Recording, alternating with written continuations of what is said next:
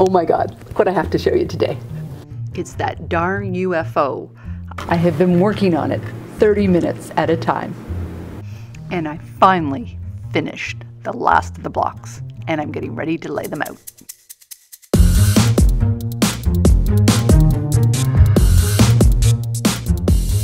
Hi, I'm Karen Brown of Just Get It Done Quilts, and welcome to my monthly vlog.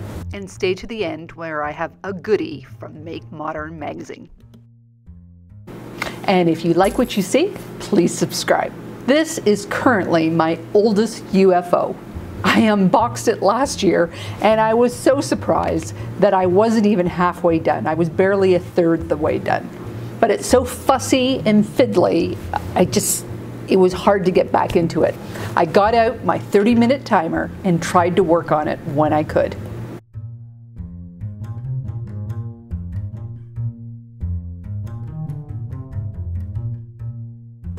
And finally, this week, the blocks are done. So in my beginner zeal, I altered the pattern.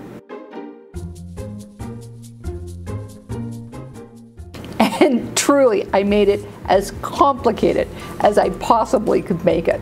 Not one of these blocks will be the same. And it took me a good part of an afternoon to lay it out. And then another couple of hours to collect the blocks in such a way that I'll be able to sew them together and not mix them up. Wish me luck. This month I also had a chance to work on my new hexagon Millefiore. I finished, I believe it's 11A, and you can see I'm getting quite a stack. And I did cut out all the pieces for one of the big ones, rosette number 4. Between the fabric pulls for those rosettes and my video, Pick Fabrics Like a Pro, those fabric exercises, I had a ton of fabric to put away. And as I'm trying to cram all this fabric into my containers, I got the inspiration from my last video on ugly fabric. And if you missed either of those videos, I'm going to put a link to them in the notes below. And in this mode of cleaning up, I also emptied a couple of bags of scrap and sorted the batting from the fabric, organized it into piles, and prepared some scrap sampler blocks. In my ugly fabric video, I showed a simple drawstring bag that you can make, and many subscribers asked me for the pattern, so here it is. The original bag was made with 2 fat quarters, but the bag I'm making today is a width of fabric strip, a little less than a half a yard, and it's folded on one side and the selvages are on the other. The key point is the right sides need to be facing out. We are sewing 2 1/4-inch seams, and on one side we're going to stop 2 to 3 inches from the edge. Then we are going to trim that seam allowance to 1/8 of an inch. Then we are going to press those seams to the side. I don't get a lot of chance to use my sewing stick, but this is one of them. It does help if you turn your iron on. And once you finish pressing your seams, you turn your bag inside out and press again. And then we sew again at 1/4 of an inch. This is called a French seam. Now for the opening, I just double fold these edges over. You can use pins, you can use clips, but just make a seam around the opening. You don't have to, but you might want to put a box seam on the bottom. This is done by taking the bottom corner and just matching up the seam on the side with either the seam or the fold on the bottom. Align your ruler on that bottom fold mark and then mark a line with your ruler perpendicular. I'm making my line 3 inches from the corner. And then repeat on the other side. And then we fold over the top edge and we sew a 1/4-inch seam. I'm folding over my fabric about 1.5 inches, but you can fold it over whatever you'd like to, depending on your drawstring. This is also a really good place to use one of your fancy sewing machine stitches. And as the drawstring, I'm just using these Moda ribbons that wrapped my fat 1/4 bundle. And I'm just feeding it through with a safety pin.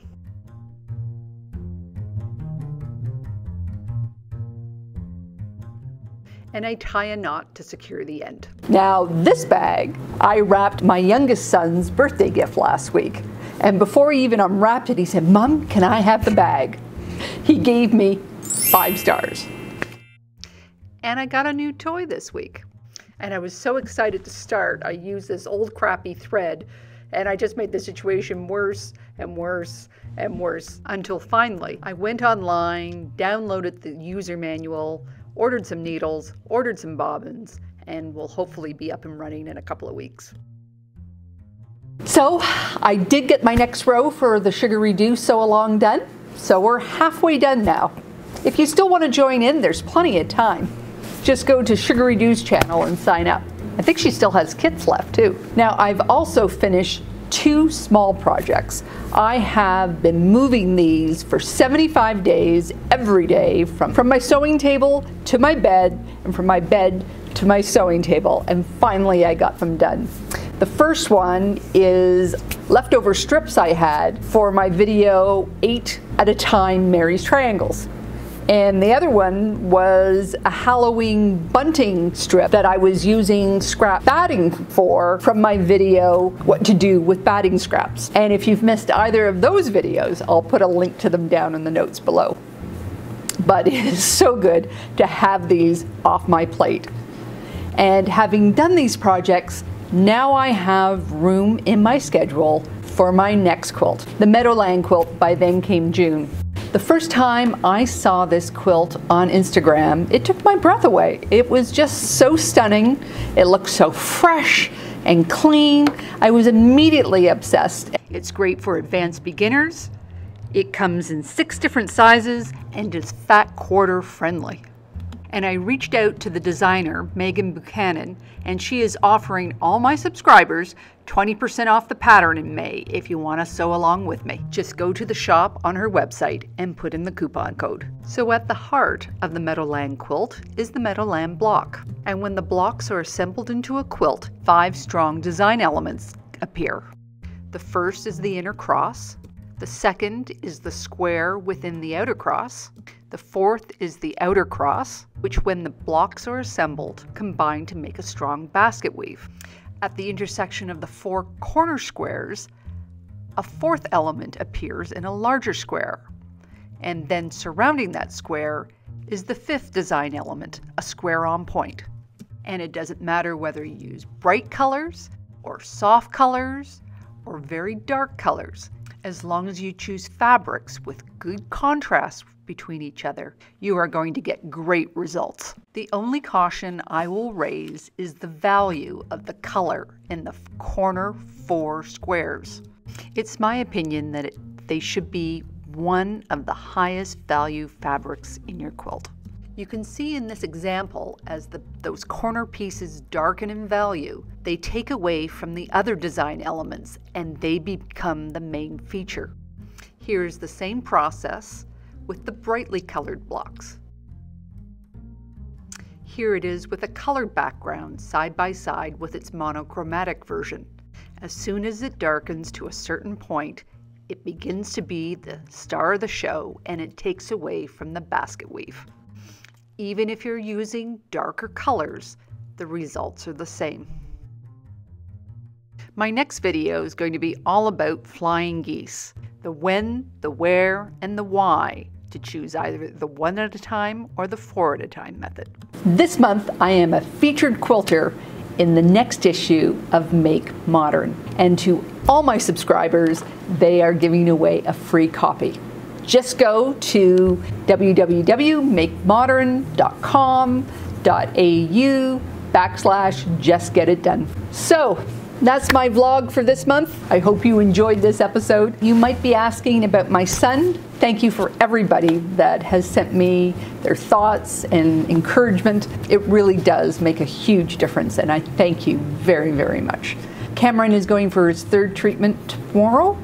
He's in a much better place this month than he was last month, so we are keeping our fingers crossed that all will be well. Anyways, I hope you are all safe and sound and isolated carefully somewhere. All the links to all the videos I referenced will be in the notes below. The coupon codes will be in the notes below. So if you like this video, please give it a thumbs up. Don't forget to subscribe and hit that bell beside the subscribe button to be notified when I make new videos. You can also find me on Facebook, Instagram, Pinterest at Just Get It Done Quilt, and you can also find me on my website, justgetitdonequilts.com. So take care, and I'll see you next time.